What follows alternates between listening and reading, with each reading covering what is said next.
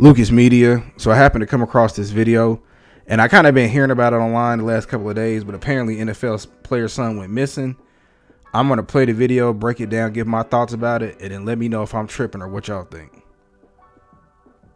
Good afternoon, everyone. We begin 13 News at noon with breaking news.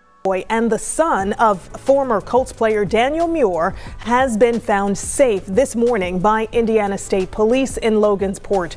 Bryson's parents, Kristen and Daniel Muir, now both arrested. Kristen faces a preliminary charge of obstruction of justice. Daniel faces preliminary charges of obstruction of justice and domestic battery. Right. Now, I did hear that initially the grandmother reported all of this, but let me keep playing it. Now, our Rich Nye is in Logansport outside of Cass County Jail following the latest developments. And Rich, what have you learned so far? Karen, Daniel and Kristen Muir are currently in the Cass County Jail awaiting a hearing. That happens at 1 o'clock here in the Cass County Government Building behind me. And at that hearing, they'll find out if perhaps they will get a bond so that they could post bond and be released today before the July 4th holiday. Now, early this morning, the Indiana State Police SWAT team, they executed a search warrant on this property about 6 a.m.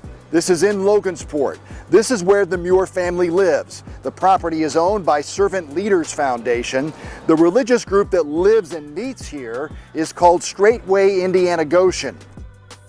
So far, this is already sounding disturbing to me, but your son is missing. It ain't got that bad to where a SWAT team had to get involved.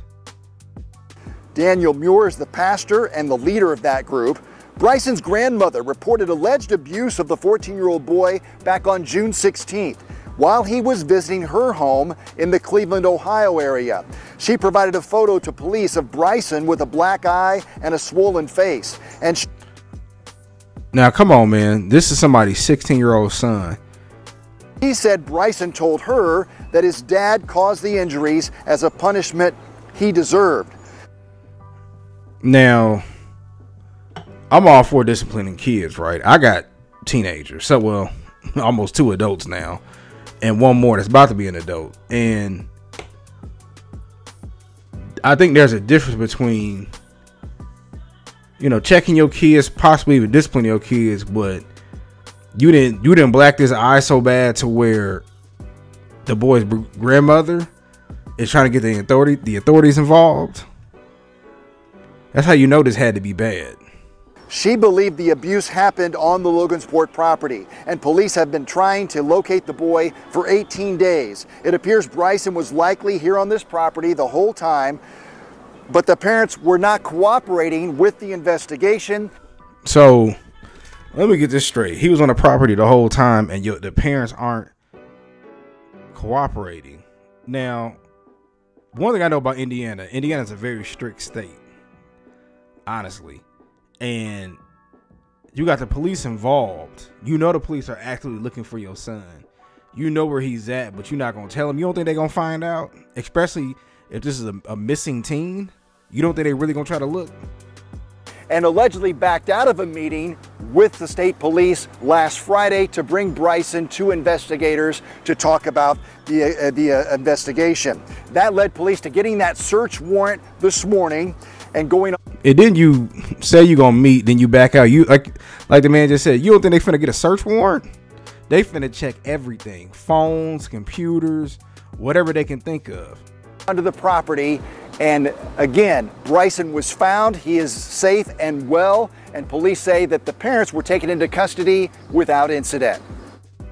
Just nothing but positive vibes. Here we are, you know, trying to find this child, make sure that he's alive and well, and ultimately after 3 weeks of, you know, reaching out, yeah, he was found, located, so definitely win in our books.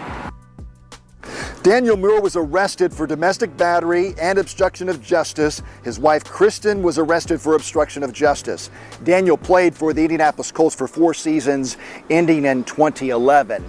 And again, Daniel and Kristen Muir have a bond hearing. That's today at 1 o'clock here at the Cass County Government Building. I'll be at that hearing and have the very latest for you on WTHR tonight. And Bryson Muir is currently in the custody of the Indiana Department of Child Services. So a couple of things. I did see where they were denied bond. I guess the judge, because they failed to cooperate with the police or the authorities, should I say. But I'm not surprised, again, second part, because this is Indiana. And I know the defense attorney said that they're being targeted, they're innocent, but when you don't cooperate with the police for your child and you know they're looking for your child, what do you think is going to happen? And like I said, I've also seen the photos leak. I'm not going to show them on here, but what do you expect they're going to do if you didn't mess up your son's face like that? So I don't know what's going on, like I said. And then also, when it comes to these religious sites or these religious groups, it can get kind of dicey. But I just want to get my quick thoughts about it. Hey, they denied bond. They probably gonna sit in jail for a minute. Tell me if I'm tripping. Whose side do y'all own? Do y'all feel like the parents were in the wrong or the authorities? Let me know what y'all think.